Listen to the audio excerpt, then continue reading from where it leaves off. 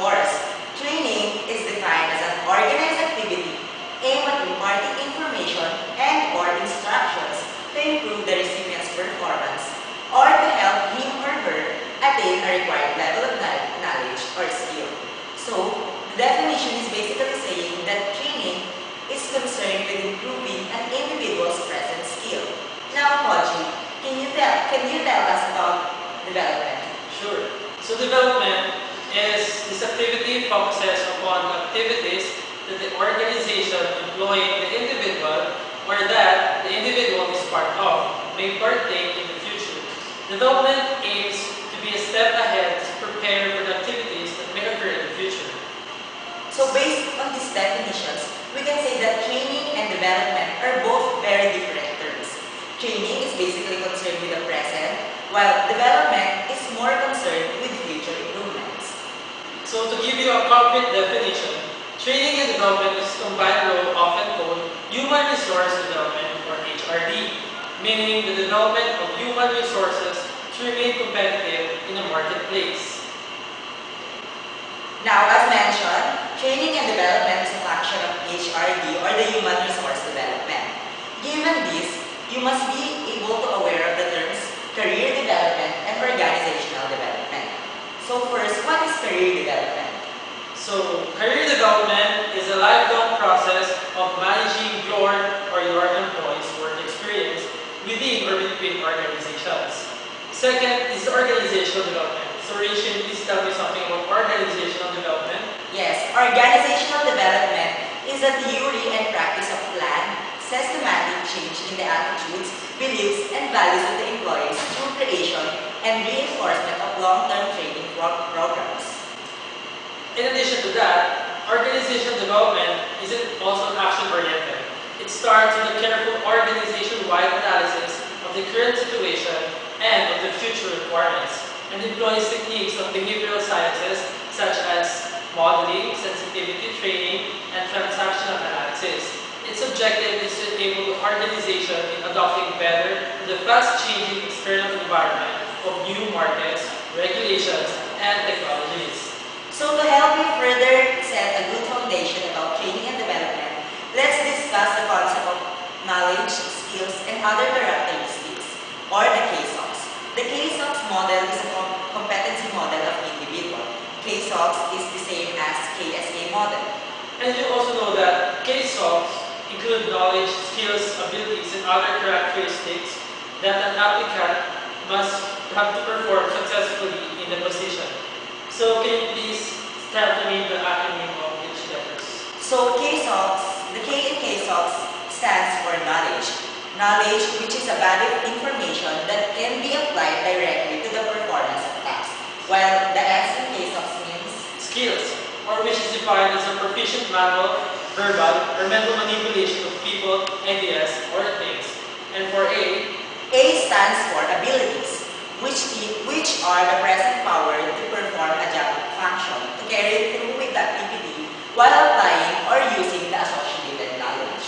And last but not least, other characteristics are a general category for other personal factors such as personality, willingness, interest, and motivation, and such tangible factors as licenses, degrees, and years or of experiences. So for more learnings about training and development, you can visit the link that will be flashed on the screen. In this section, we will define training and its purpose, as well as the basic training process. Included within this process is how organizations identify training needs and select, implement, and evaluate training programs. Training is the process of teaching employees the basic skills they need to perform their jobs or for developing additional skills. The firm's training programs must make sense in terms of the company's strategic goals. For example, if one of the goals of the company is to expand its international market, then one of the things they may focus on is training their employees in multiple languages. Also, training is part of the larger issue of performance management.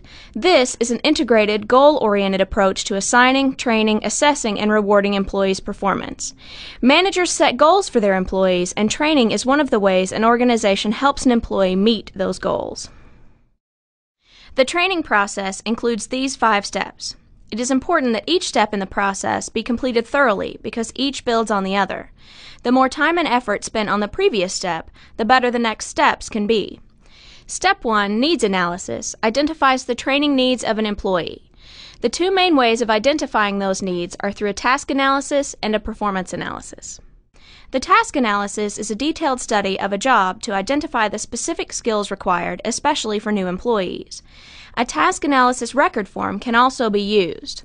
Here is an example of this form for a printing press operator. The task analyses contain the following information: a task list, when and how often each task is performed, the quantity and quality of performance expected, the working conditions, the skills or knowledge required, and where those can be best learned. The second type of needs analysis is a performance analysis. The goal here is to verify if there is a performance deficiency and to determine whether that deficiency should be corrected through training or through some other means, such as transferring the employee. There are several methods that can be used to identify an employee's training needs, including 360-degree performance reviews, job-related performance data, observations by supervisors or other specialists, and tests of things like job knowledge and skills. When beginning the discussion of what types of training methods to use, there are several tips to keep in mind to make the training more effective. First, the learning needs to be meaningful. Material that is meaningful is usually easier for trainees to understand and remember. For example, it is important at the start of training to provide a bird's-eye view of the material to be presented. It is also valuable to use a variety of familiar examples and to organize the information so it can be presented logically and in meaningful units. Second, it is imperative to design the training to make it easy for the skills being learned to transfer from the training site to the job site. This can be accomplished by maximizing the similarity between the training environment and the work situation, and by providing time for adequate practice. It is also important to provide a heads-up or some preparatory information that lets trainees know what problems or situations may occur on the job. Lastly, it is important to motivate the learner. This is easily done by defining for the learner why the training is important and how it will benefit them. People learn best by doing, so provide as much realistic practice as possible and allow them to learn at their own pace. Trainees also learn best when the trainers immediately reinforce correct responses. With this in mind, take a look at several different methods organizations can use when designing their training. I will not spend time discussing all of them as you can read about them in your text, but understand that each method has advantages and disadvantages. Thus, depending on the situation, each method can be a valuable tool for teaching employees new skills and behaviors. Step 3 is the validation process. By now, the term validity should be a familiar one. We discussed this in great detail during the selection chapter when we talked about how organizations create valid selection measures for hiring new employees. In order to determine a training's validity, the company must test the training on a sample of employees to see if those who receive the training have better performance on the job than those who did not receive the training. This sampling process should be conducted on multiple groups to make sure the training is valid. Implementation, step 4, is the easiest to do if all previous steps have been done well. Now we simply need to train the employees that need to learn this skill or behavior. It is important to schedule the training at a time when the employee is fresh and that the training is broken down into small segments to lower the chance of fatigue. Step 5, evaluating the training, is the most overlooked step. In many instances, organizations will spend a lot of time and resources on the first 4 steps and then completely forget about what is arguably the most important part of the training process. My point is that it makes no sense for organizations to spend hundreds or even tens of thousands of dollars on designing a training program to not have any proof that the training actually has proven results. There are 4 basic ways to measure training effectiveness. The first is the trainee's reaction to or perception of the training. Did they like it? Did they enjoy it? These reactions are very similar to the types of evaluations you complete at the end of every semester on your teachers. The second way is to measure the trainee's learning. This can be done by testing the individual's knowledge of the material covered. Third is to assess the trainee's behavior. Are they using the skills or behavior they learned in the training in the actual work environment? Lastly, organizations should measure the results or outcomes of the training. In other words, did those who participated in the training actually improve their job performance? This is an example of a time series experiment. Before training, the company measures employee performance several times. In a perfect world, this is what all organizations hope to see as a result of training. Ultimately, what organizations want to see is a significant increase in employee performance, which is illustrated on the right side of the graph. In the end, if organizations can't track this and understand how training is affecting performance, then the training is not as effective as it could be. In conclusion, today we have discussed the basics of designing and implementing a training program. It is a complicated and time-consuming process, but in the end, a well-constructed training program is worth the effort, which must include all 5 steps.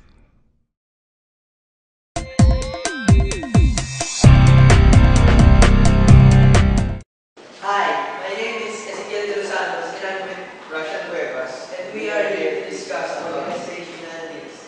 Maslow's hierarchy of needs has taught us a lot about the basic needs we require. There are the necessities like bread and water, but what about the less tangible needs and values? Do these needs express themselves in your organization? Today, we will be discussing about organizational needs. To start off, what is a need?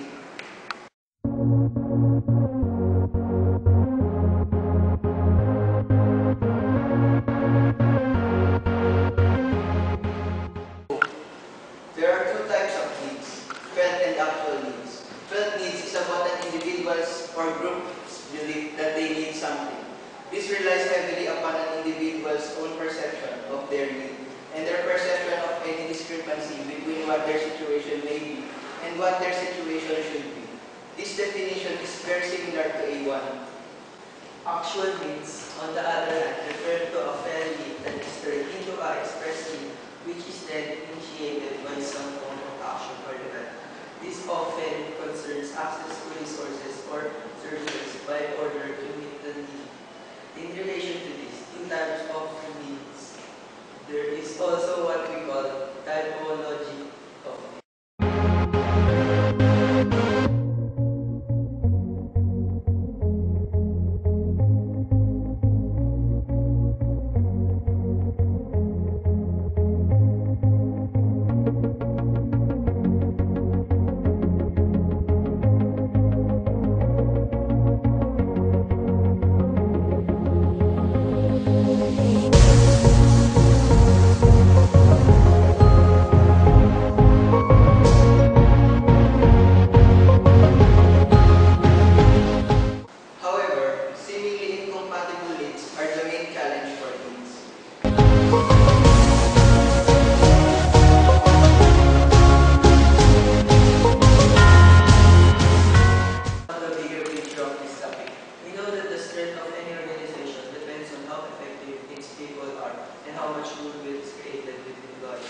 That's right. That is why companies need to consider KSAO as an important criterion in hiring an applicant.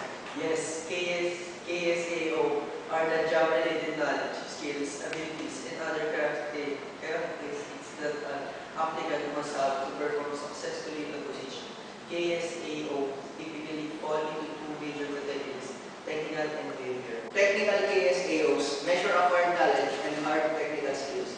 For example, knowledge of accounting principles or the ability to create and manage Microsoft Access databases. On the other hand, behavioral KSAOs measure soft skills, the attitudes and approaches applicants take to their work, such as the ability to collaborate on big projects or the ability to communicate orally with a broad range of individuals. This ends our discussion. Thank you.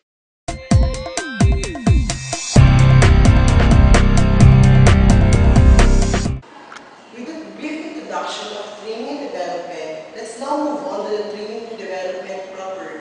The next topic will be the very first step that should be taken in conducting a training and development program. This will be about the needs assessment. First of all, why is needs assessment the first step that should be taken? Conducting first needs assessments will allow you to about knowledgeable about where training is needed, what kinds of training are needed, who needs to be trained, and what conditions are for training. First off, let's define a need. What is a need? Needs are simply the differences between your current achievements and your desired accomplishment. Now, what is a need assessment? Need assessment is a systematic process to acquire an accurate, thorough picture of a system's strengths and weaknesses in order to improve and meet existing and future challenges. To elaborate further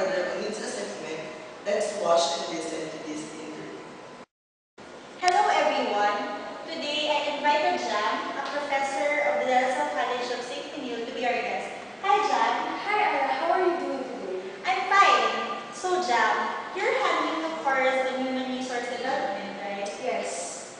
To begin with, let's first discuss the basics. Being in HRD, your main role has got to be about training. In training, there is a need that needs to be improved, right? So, how would you define what a need is? Needs are simply the differences between your current events and your desired accomplishments. I see. So now, can you tell us a little bit about what you know about needs assessment? Needs assessment is a systematic process to acquire an accurate, thorough picture of the system's strengths and weaknesses in order to improve it and meet existing and future challenges. Right. We try to understand training needs assessment because I've heard that it is the first step in both the ISD and HRD process models. By the way, may I ask why do they even conduct a needs assessment? In plain language, Ella, needs assessment will help an organization determine whether the proposed work is truly necessary. It also plays a vital role in focusing the training on the most important topics and providing the training on the appropriate level. So, when should they conduct a needs assessment? Since needs assessment help inform decisions, they can be used proactively to identify opportunities to improve performance, reactively respond to the consequences of less than desirable results, or continuously as an integrated component of a continual improvement program. This makes needs assessments a valuable tool for decision makers at all levels of an organization and in most any role. Can you show us sample situation so we would know if we are conducting needs assessment at the right time? Sure, statements like the following are often a good indicators that a needs assessment may be the appropriate step before you make any decisions.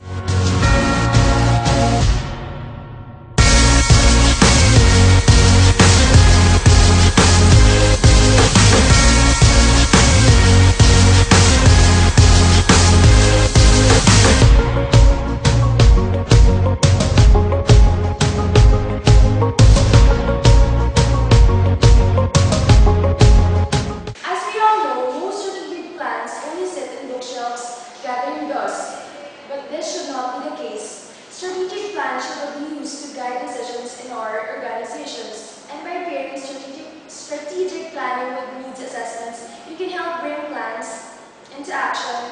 Then, while strategic planning efforts ensure that the organization knows where it is going, regular needs assessment will provide critical information for applying those plans to valuable decisions. I agree. I heard that there are different types of needs. Yes, now that you mentioned it, there are 4 types of needs. What are they? The 4 types of needs are performance, diagnostic, analytic, and compliance. Diagnostic needs are the factors that can prevent problems from occurring. Analytical needs, on the other hand, identify new or better ways to do things. Lastly, the one that is mandated by law or regulation is what we describe compliance needs. I see. So there are 3 levels of assessment, right? The organization analysis, task analysis, and person analysis. Can you elaborate on that? Organization analysis is the highest level, where it looks at the effectiveness of the organization and determines where training is needed and under what conditions it will be conducted. The next level is task analysis. It answers the question, what must be done to perform the job effectively. And the last level is person analysis. Person analysis analyzes how well the individual employee is doing the job and determines which employee needs training and what kind.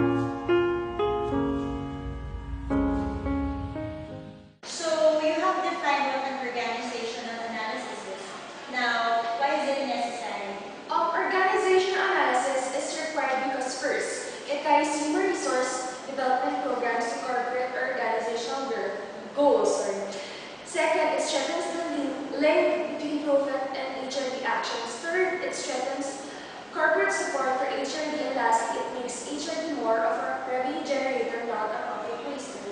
That's why. How about the sources of organizational information? There are 7 sources of organizational information. It includes mission statement, HR inventory, skills inventory, quality of working life indicator, efficiency indexes, system changes, and exit interviews. We now move on to task analysis. You mentioned earlier that it also answers the question, what must be done to perform the job effectively? May I know why? Because it provides data about a job or a group of jobs and the knowledge, skills, attitudes, and abilities needed to achieve optimum performance. I see. So what is the variety of sources for collecting data for a task analysis? We have a total of 9 sources. First, we have job description. It is a narrative statement of the major activities involved in performing the job and the conditions under which these activities are performed. If an accurate job description is not available or is out of date, one should be prepared using job analysis techniques. Second is KSA analysis. It is a more detailed list of specified tasks for each job, including knowledge, skills, attitudes, and abilities required. Third is performance standards. It is the objectives of the task of the job and the standards by which they will be judged. This is needed to identify performance discrepancies. Fourth, observe the job. Next is perform the job. Job inventory questionnaire is another source of collecting data. It evaluates tasks in terms of importance and time spent performing. Next, review literature about the job. You can do this by researching the best practices from other companies. Review professional journals. Next, ask questions. And the last source will be the analysis of problems. For example, downtime, waste, repairs, late deliveries, quality control. Now that we have discussed about organizational and task analysis, let's now go to the last level of assessment, which is person analysis. You have mentioned earlier that person analysis determines training needs for specific individuals, right? Yes. So, among the sources of information available for individual analysis, what is the most effective? I think the most effective is performance appraisal. What is performance appraisal? It is a method by which the job performance of an employee is documented and evaluated. This is very important to the company and to the individual. Here is the process for performance appraisal. First, you have to determine basis for appraisal. Once you have done the first step, you may now conduct the appraisal. Then you have to determine discrepancies between the standard and the performance. You also have to identify sources of discrepancies. The last step on the process is selecting ways to resolve discrepancies. I see. So conducting a training needs assessment requires gathering data at the organization, task, and person or learner level. Wherein in each level includes specific questions, data sources, and collection methods. So, in order to have a comprehensive and effective needs assessment, all 3 levels of needs assessment must be interrelated, am I right? Yes, you are right. Just remember that needs assessment is the first step in the establishment of the training and development program because it's used as a foundation for determining instructional objectives, the selection and design of instructional programs, the implementation of the programs, and the evaluation of the training provided. Therefore, pre-assessment is not enough because the more types of need you consider, the richer the planning process and the more effective the training. Thank you so much for all your views, and I really appreciate your time today. Well, thank you so much. I really enjoyed it and I look forward to have more conversations with you. Thanks for watching, everyone. See you all next time. To wrap up, let's all watch it. We've all been through training in our jobs before, but how did the organization decide that training was needed in the first place? In this video, we're going to briefly discuss how organizations decide what their learning needs are and whether those needs can be met through training. The process of systematically evaluating these needs is called needs assessment, or sometimes needs analysis. Before getting into needs assessment, let's step back and look at the training as a three-phase process. In the first phase, the assessment phase, we take stock of what our organization's needs are that might be met through training. This will be the focus of the rest of the video. After we've determined our needs, we then move on to the implementation phase. Here, we develop our training program, or possibly choose a pre-existing one depending on our needs, and we actually deliver the training. Finally, we want to evaluate our program to ensure that it met our objectives. See the other video for a discussion on how to evaluate training success. Based on what we learn, we may then return to the implementation phase to improve our program for the future. Now I should note that this is a prescriptive model. In other words, it says what should happen in organizations. Sadly, most of the time, companies only focus on the actual delivery of training. In other words, training is often neither well planned nor properly evaluated for quality. So let's take a look at the assessment phase. Deciding where our training needs are can happen at three levels. At the highest level is organizational analysis, which refers to looking at the organization's goals and determining whether training is part of the plan for achieving those goals. Upper-level management usually decides what those goals are based on observed problems or strategic plans. The goal here is to align training efforts with the overarching set of objectives for that organization. Forward-thinking organizations will also ensure that there's adequate support for the training, such as resources to make up for the employee's time away from the job while they're being trained, and supervisor support for employees to practice what they've learned in training. At the second level is task and KSAO analysis. Based on information about major tasks and responsibilities, as well as important KSAOs, we can decide which of these things we wouldn't expect new employees to have when they start working for us. This might include working with job-specific pieces of equipment, or knowing company policies and procedures. We can then move forward with the development of a training program to get them up to speed on these tasks, or to provide them with these KSAOs. This may sound familiar to you. It might sound a lot like job analysis, and yes, job analysis would be a perfect source of this kind of information. And note that task and KSAO analysis identifies training that everyone in a particular position will need. It's not focused on an individual person. For that, we go to the third level, which is person analysis. As the name implies, person analysis focuses on what training needs particular employees might have. This type of analysis probably comes from some form of performance appraisal. During that process, deficiencies may be uncovered, and that employee may be sent to training to bring him or her up to a satisfactory level. But person analysis doesn't always have a remedial flavor to it. It could be based on other needs. For example, a work group may need to have an expert on a particular topic, and sending one member of the group to training may accomplish this. Also, training can often be used to groom someone for a future promotion to a higher level job. Finally, once the needs assessment has been conducted, the behavioral objectives of the training program should be specified. These objectives state what the desired outcome of the training is in terms of employee behavior. In other words, what should employees who go through the training be able to do now that they've gone through the training that they couldn't do before?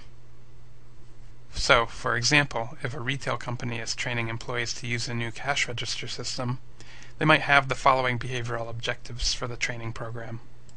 First, be able to process cash, credit, or check transactions, be able to do this at a 95% accuracy rate, and use proper voiding procedures in case of an error. Whatever the behavioral objectives are, stating them clearly and in advance will help you to choose and design an appropriate training program. It will also help you be clear with the trainees about what they will be able to do once they complete the program. It will allow you to properly evaluate the success of the program, since you've already specified what trainees should be able to do. And finally, it'll help you better sell your plan to management. That's it for this video on training needs assessment. Thanks for watching.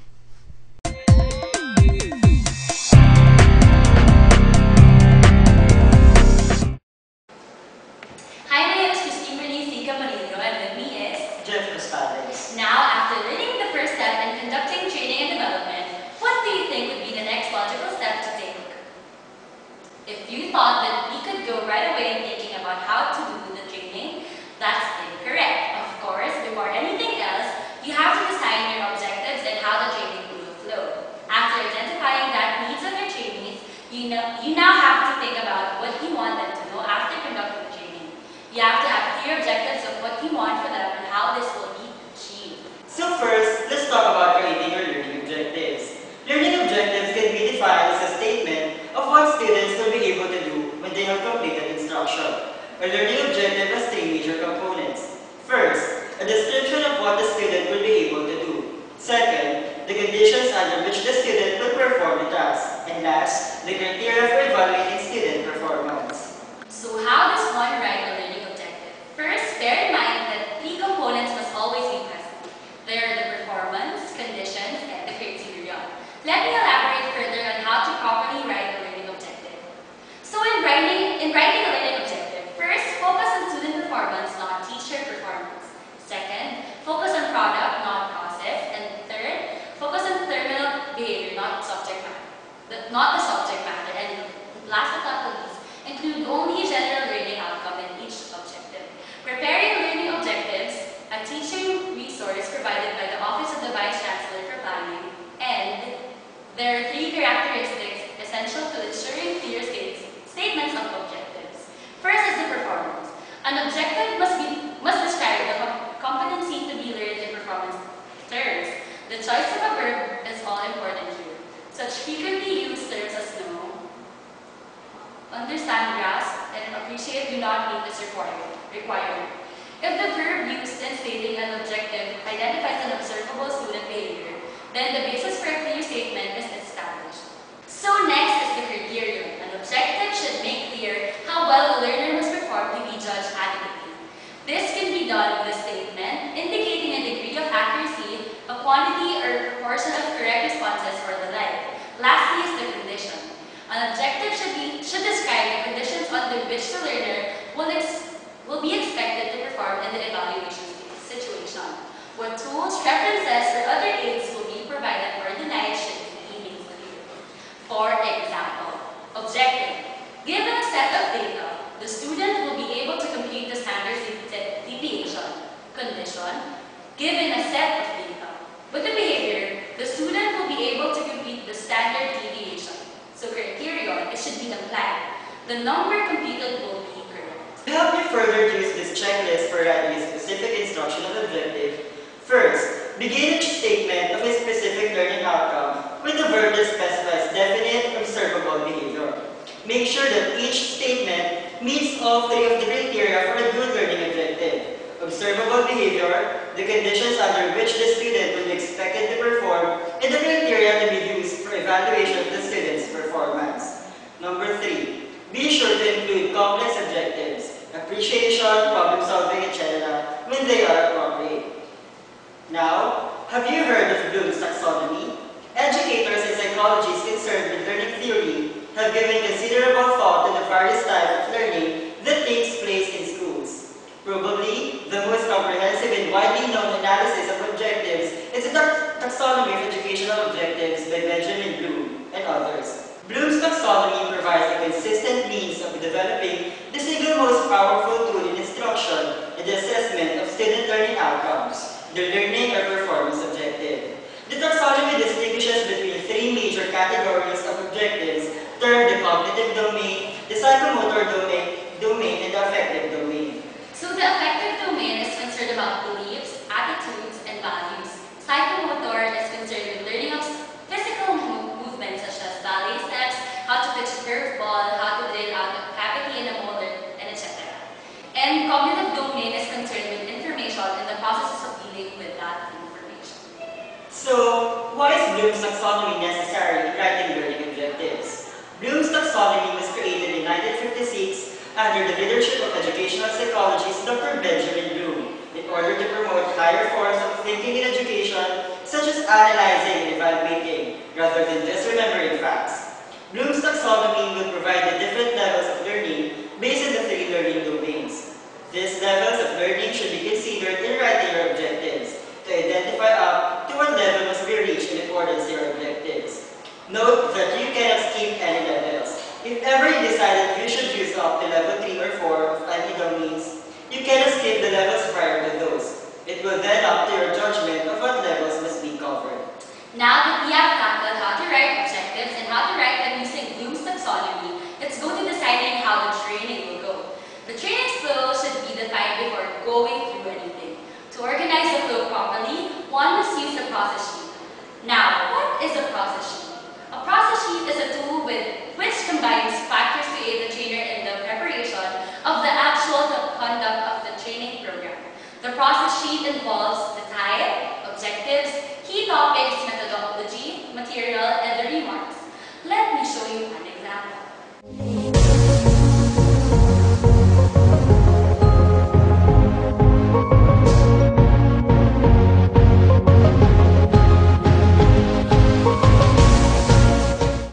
So on the given example, you can see how the objectives you created were used. They were indicated in the process sheet and the actions to be taken, like the methodologies, the subjects to be discussed, and how long it would take to achieve them. Notice how we discuss objectives first before the process sheet. This is because you must always start first with the objective process before going through the process sheet, since the objectives are a part of the process sheet. The objectives will basically serve as your main guide in deciding what to put in the process sheet. Without the objectives, the time, methodologies, and etc. will not be identified or thought of. So to help you in writing your learning objectives better, please watch this video. I know a lot of instructors struggle with creating student learning outcomes that are clear, that are concise, and that eliminate guessing for the learner. I know it may feel a bit daunting to revise statements that perhaps need some adjustment, and there's perhaps overhead also that you may need a channel through to just accomplish that. Or you just may think that there's no need for you to rewrite your SLOs. But I challenge you to think back at the times you wish the results of your learners' performance was a bit different, and what you may have been able to do to make that possible. Robert Major said in one of his books on preparing instructional objectives, he says, "If instruction doesn't change anyone, it has no effect, no power. If it changes a student in undesired rather than in desired directions, it isn't called effective." And as I think about this, I think about the coach and the athlete scenario. The coach says, "You flunk." And the athlete says, "But I ran the 100-yard dash like you said." And then the coach says, "True, but you were slow." The athlete says, "But you didn't say how fast we had to run." The coach responds with, "Would I ask you to run if I didn't want you to run fast? You should have known that the speed was important."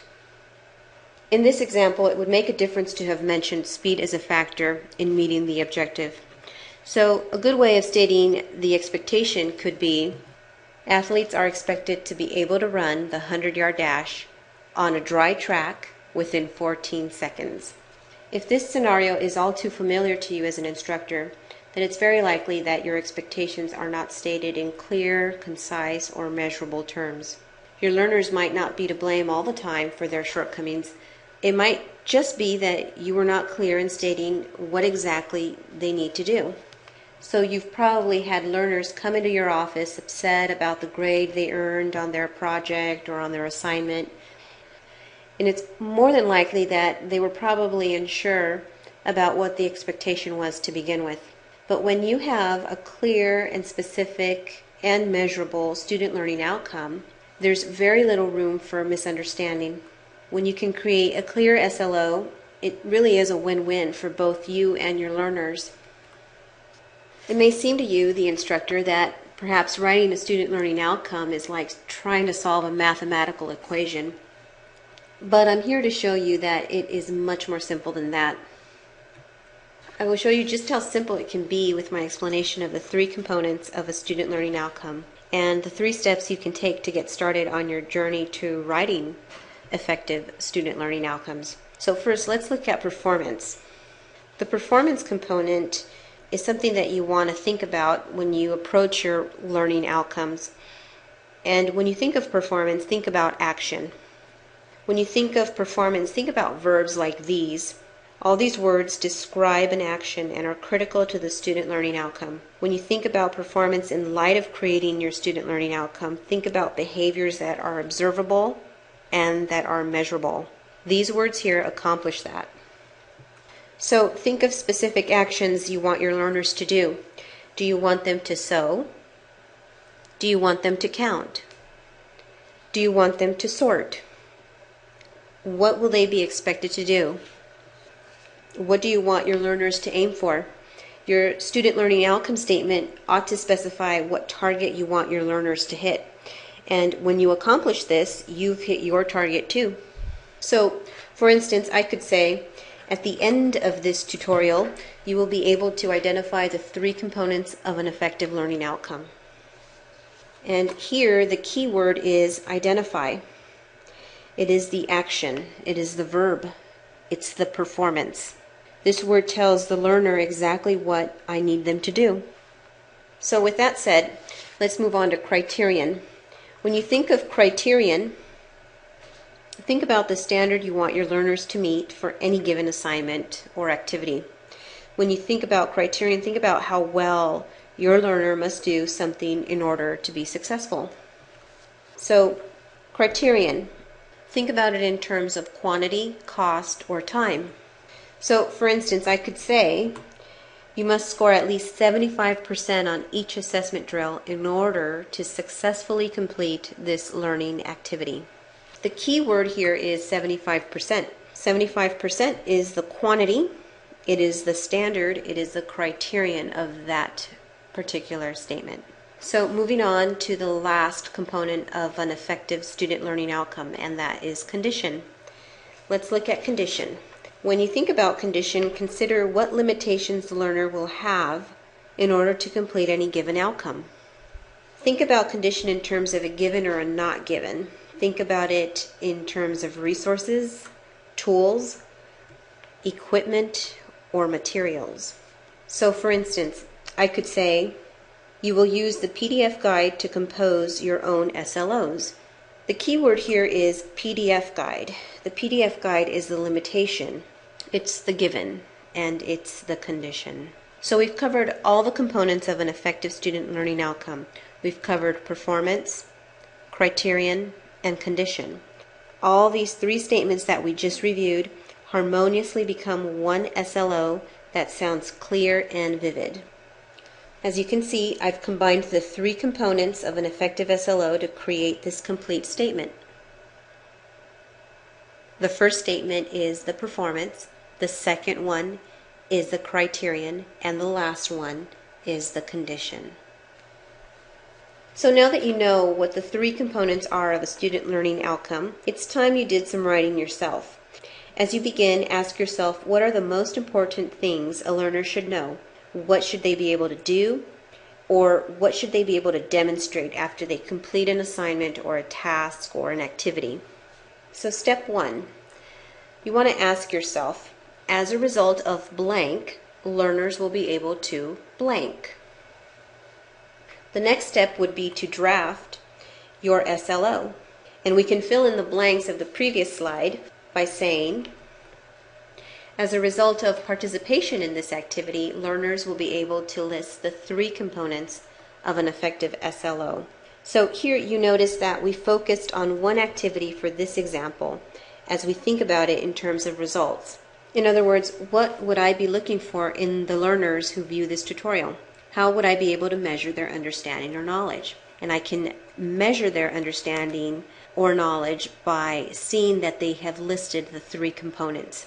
If they can successfully list the 3 components, then I know that they've mastered the material. Finally, step 3 lets you reference this checklist after creating your SLO.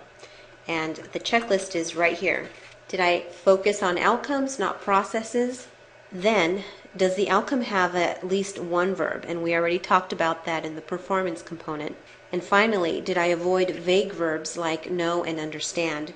The vague verbs of know and understand are not measurable. How would you gauge that a learner knows something? And how would you gauge that a learner understands something?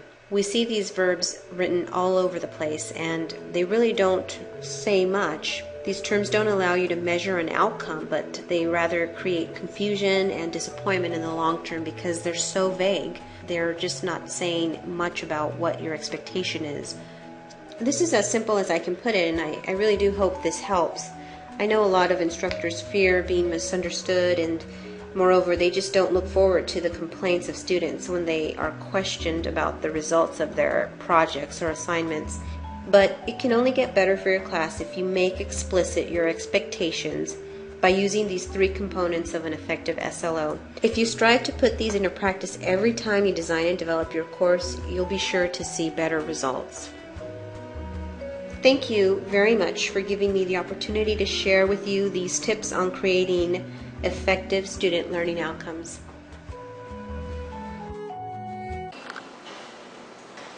This ends our discussion. Thank you.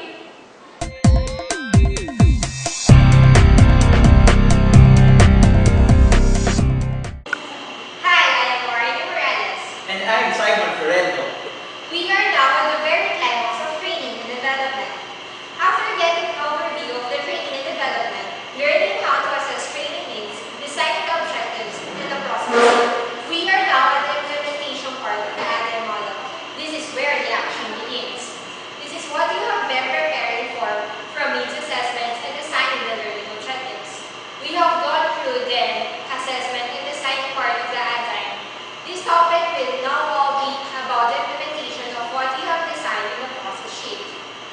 In implementing your training program, you have to make first a very critical decision on which learning approach or technique you should utilize. No matter how good the objectives you have set, this will not ensure a successful training program. Learning is a function of the self. Remember that. You need to get to show your trainees well to identify how they learn best. The objectives in the process sheets you have set will not be effective if your learning approach does not suit your trainees. Before going on how to implement your training program, let me discuss first the different training approaches that you should consider to ensure that you will meet your set objectives. There are 3 basic training delivery methods: the OJT or on-the-job training, the classroom training, and the self-paced training. Let us walk you through each of the 3 categories. First, the OJT or on-the-job training. OJT or on-the-job training is an employee training in the place of work when he or she is doing the actual job. Usually, a professional trainer or sometimes an experienced employee serves as the course instructor using hands-on training, often supported by formal classroom training. OJT is a good method to use if you want to fast training transfer to the job. It is also cheap since it does not need or use classrooms. There are 4 methods in which we can do an on-the-job training. It can be done either through a combination of any of the following: the JIT or job description training, job rotation, coaching, and mentoring. The job instruction training is a simple method of OJT. It basically just presents the task to be done and let the trainee practice whatever was presented to him or her. Just remember to prepare the trainee first before presenting the task and do a follow-up after the trainee practices the task. The job instruction training process revolves around observation of work processes, brainstorming for improvements, analyzing options, implementing improvements, and evaluating results and making adjustments. The second method of doing an on-the-job training is a job rotation. Job rotation is a job design technique in which employees are moved between 2 or more jobs in a planned manner. The objective is to expose the employees to different experiences and wider variety of skills to enhance job satisfactions and to cross-train them. The last 2 methods of on-the-job training are coaching and mentoring. Coaching is a process limited to a specific period of time that supports individuals, teams, or groups in acting purposefully and appropriately in the context they find themselves in. Coaching is almost usually done between a supervisor and a worker. It is also provides improvement and corrections. Mentoring, on the other hand, is a developmental process in which a more experienced person shares their knowledge with the less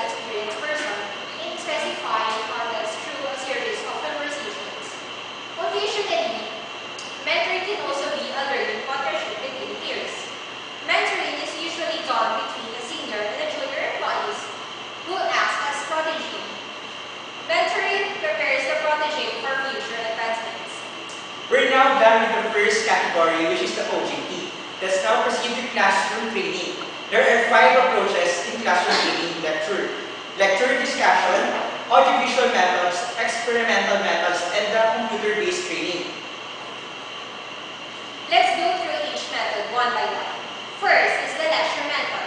Lecture is the oral presentation of the training materials, which may also include visual aids. It is one of the most popular and widely used classroom-based methods since it is one of the simplest methods of transferring a lot of information in a limited amount of time. Lecture presents disadvantages as well. This is not a very interactive method. It uses one-way communication, which limits the trainee's participation. The trainer must keep in mind to always motivate the trainees to listen, given that not everyone is always willing to just sit and listen. The second method of classroom training is discussion. Discussion is very similar to lecture. However, discussion facilitates trainee-trainer interaction. Unlike lecture discussion, it utilizes two-way communication, and it also uses a variety of questions to keep control of the lesson. Questions used are direct, which generates direct and narrow responses, reflective questions, and open-ended questions. Like lecturing, discussion also presents disadvantages. Discussion makes maintaining control in larger classes quite challenging since everyone has their own opinions about the discussion. Discussion also requires a skilled facilitator, and it entails more time than lecture. The next method is called the audiovisual media. The audiovisual media will be very helpful for trainees since it brings visual senses into play along with audio senses. This method has 3 types: the static media, dynamic media, and telecommunications. Static media means use of printed materials like lecture notes, workaids, and handouts. PowerPoint and overhead transparencies can also be some examples of it.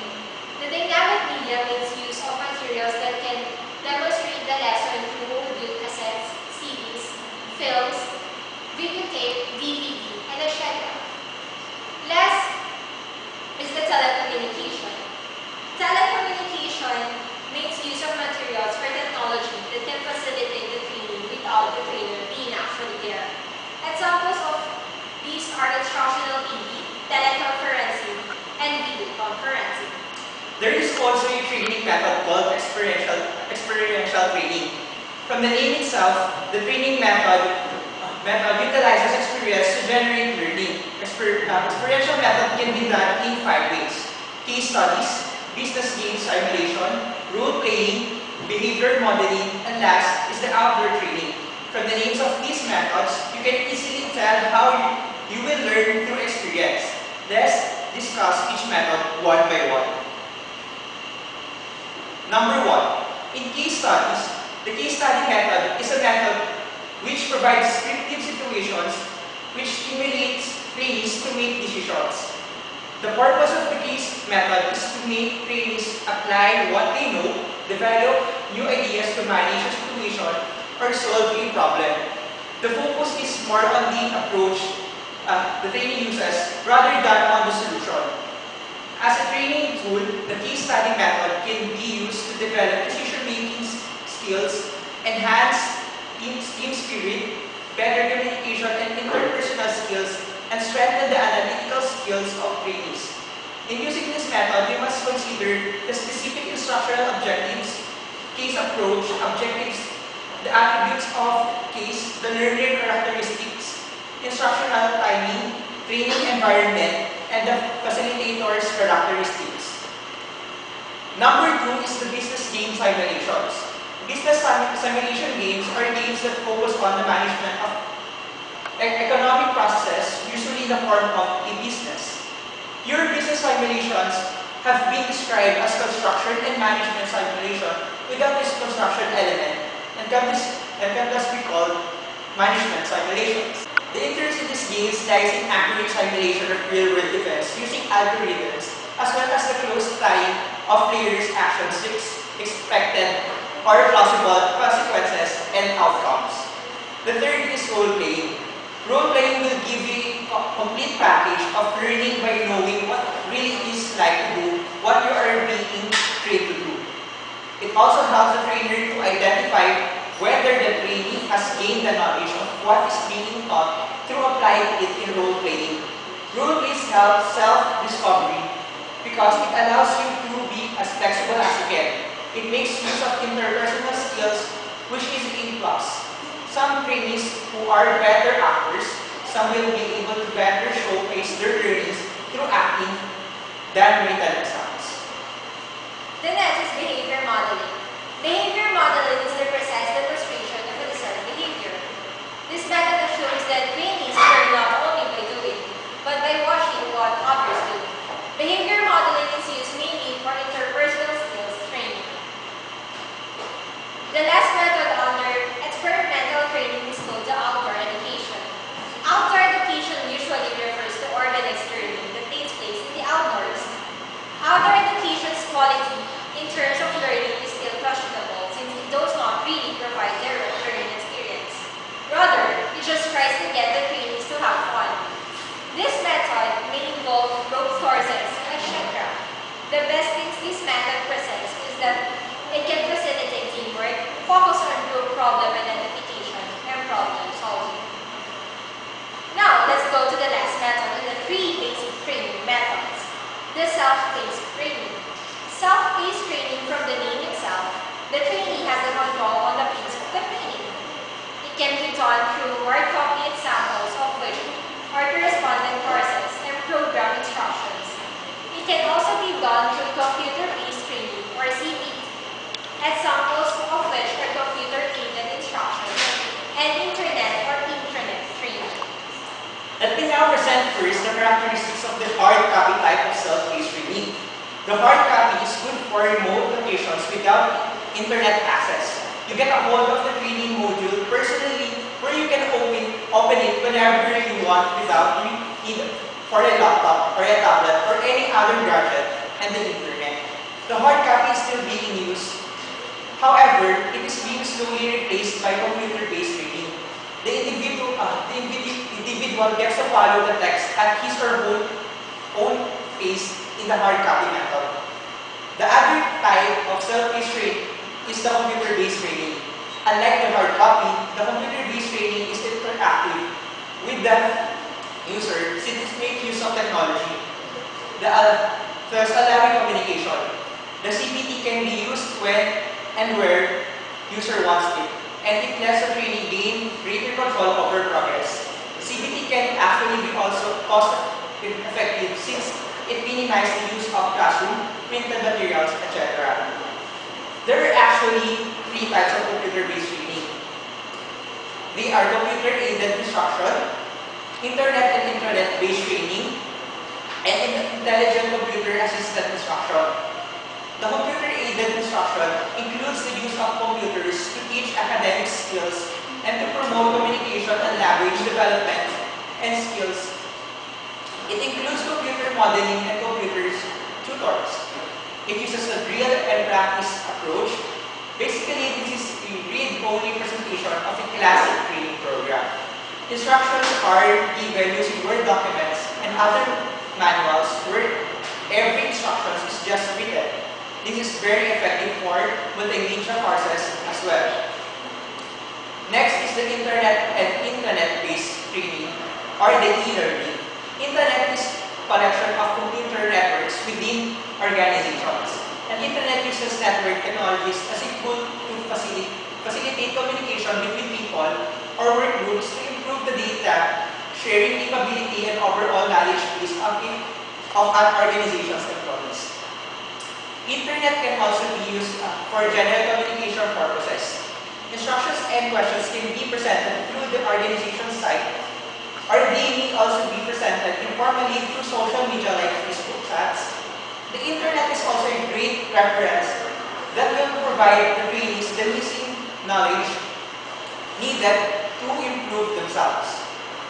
The last type of computer-based training is intelligent computer-assisted instructions.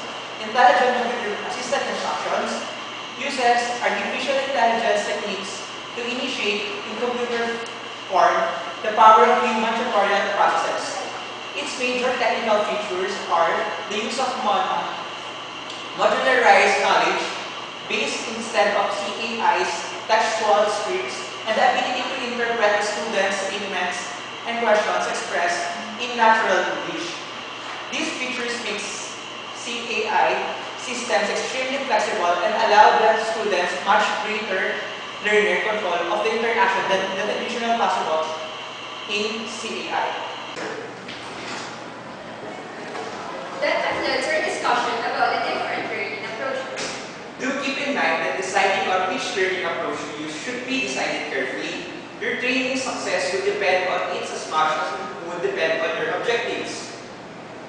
Let's now present how you should implement your learning approach. Every activity we do has its own proper way of doing. Those are its good training. Training has its own code of ethics that must be followed whatever learning approach you may be using.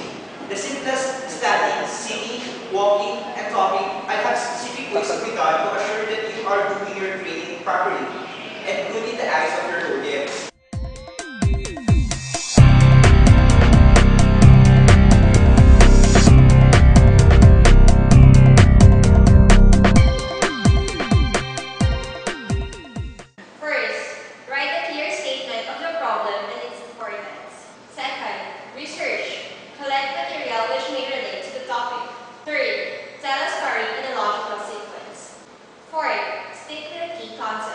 Avoid descriptions of specifics and unnecessary details. Fifth, keep your sentences short.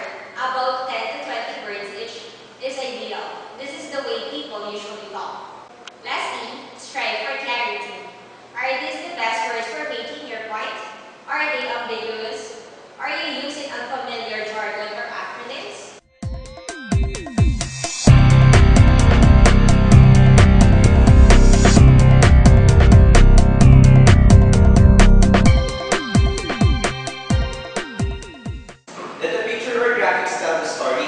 Minimize the use of text. Don't overload your slides with too much text or data. Number your slides and give them a title. Prepare an agenda or table of contents slide. You can reuse the same slide at the end of the presentation by changing the title to summary. Proofread everything including visuals and numbers. Keep line topics together. Strive for similar line lengths for text.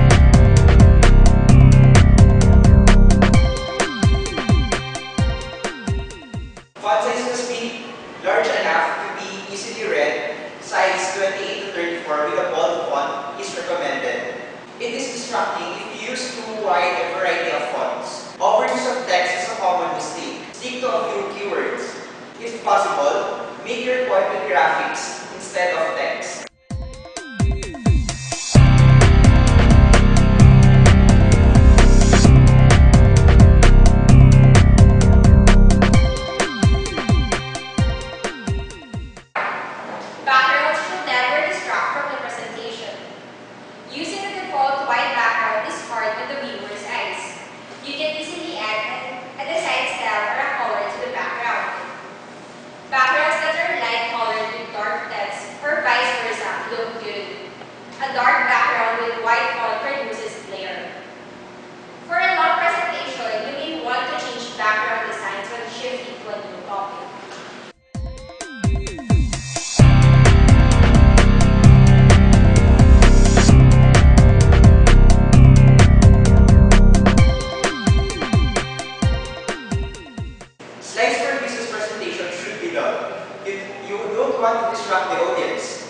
Sounds and transitions effects can be annoying, used sparingly.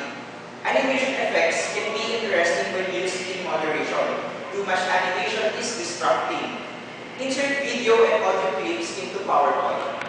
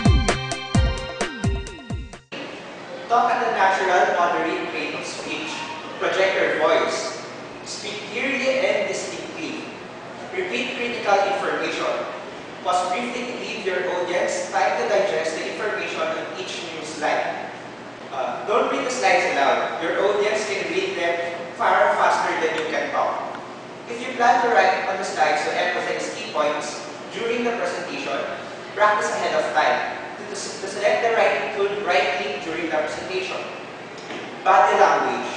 Keep your eyes on the audience. Use natural gestures. Don't turn your back to the audience. Don't hide behind the lectern. Avoid looking at your notes. Only use them as reference points to keep you on track. Talk, don't read.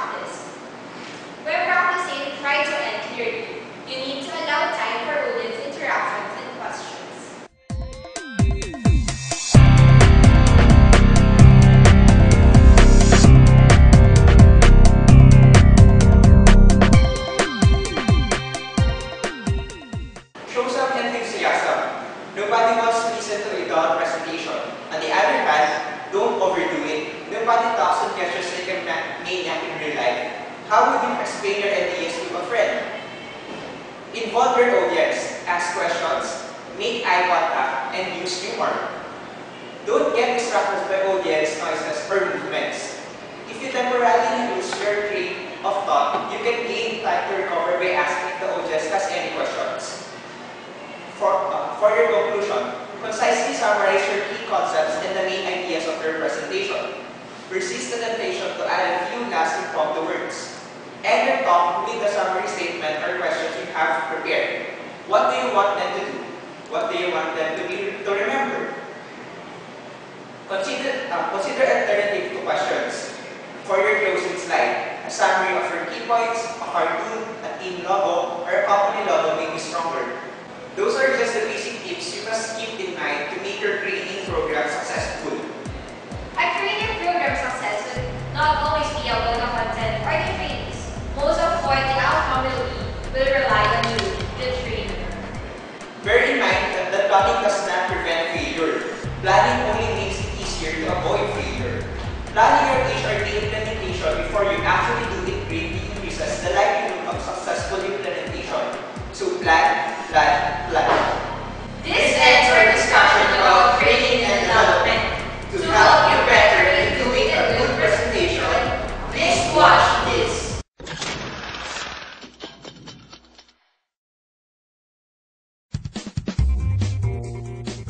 Anyone who has watched a Steve Jobs keynote will tell you he is one of the most extraordinary speakers in corporate America. Who does the best job of that in the world?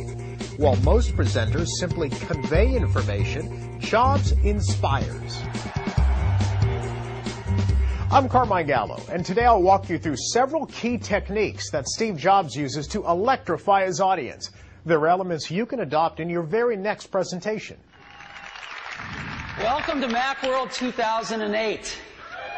We've got some great stuff for you. There's clearly something in the air today.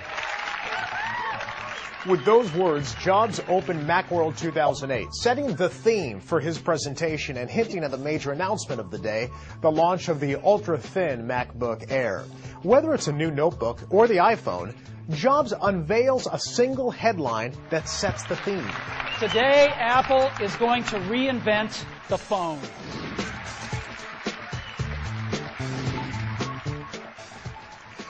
Once you identify a theme, make sure it's clear and consistent throughout the presentation. Think of a staff meeting as a presentation. So let's say you're a sales manager introducing a new software tool to help your team generate, track, and share sales leads. You might kick off your meeting this way. Good morning. Thanks for coming. I know you'll be really excited about this. Today we make it easier for you to make your quota. That's the headline. Easier to make quota. It's memorable, and it sets the direction for the rest of your meeting. It gives your audience a reason to listen. So I've got 4 things I'd like to talk about with you today. So let's get started. Steve Jobs always provides an outline for his presentation and then verbally opens and closes each section with a clear transition in between. Here's an example. So that's Time Capsule, a perfect companion to Leopard, and that's the first thing I wanted to share with you this morning.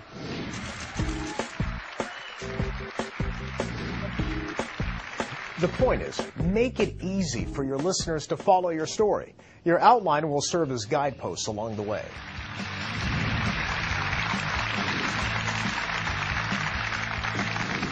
You'll also notice that during his presentations, Jobs uses words like extraordinary, amazing, and cool. He is passionate, enthusiastic, and it shows. Incredible, unbelievable, amazing, awesome, extraordinary year for Apple. You know, your audience wants to be wowed, not put to sleep. Too many people fall into this presentation mode. It's stiff, it's formal, it lacks pizzazz. We, your listeners, are giving you permission to have fun and to be excited about your company, your product, or your service. If you're not passionate about it, we're not going to be.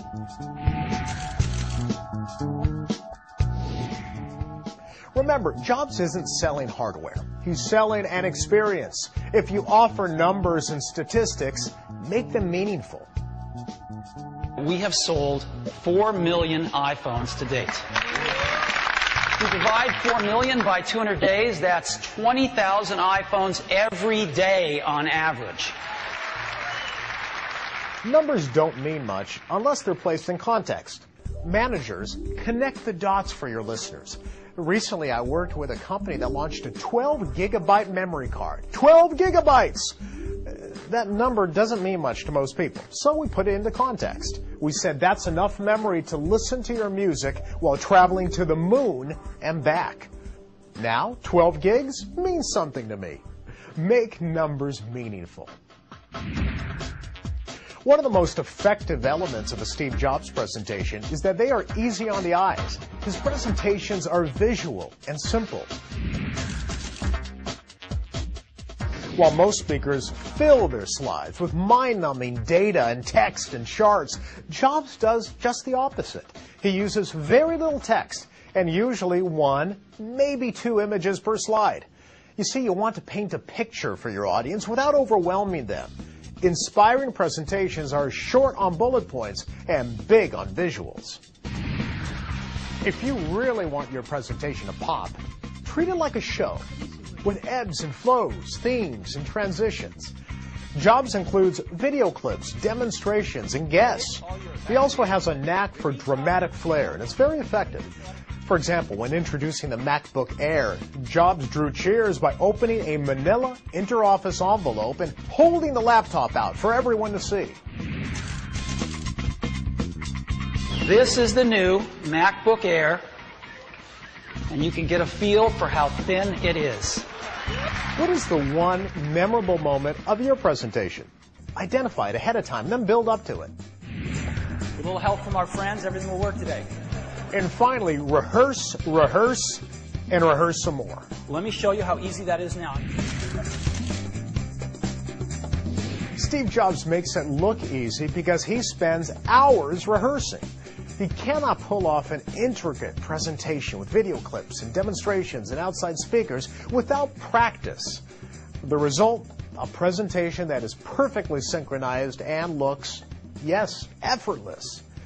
Now, the average business person does not have the resources to create a Steve Jobs extravaganza, but you do have time to rehearse. The greatest presenters do it, and so should you. Oh, and one more thing. At the end of most presentations, Jobs adds to the drama by saying, and one more thing. One last thing.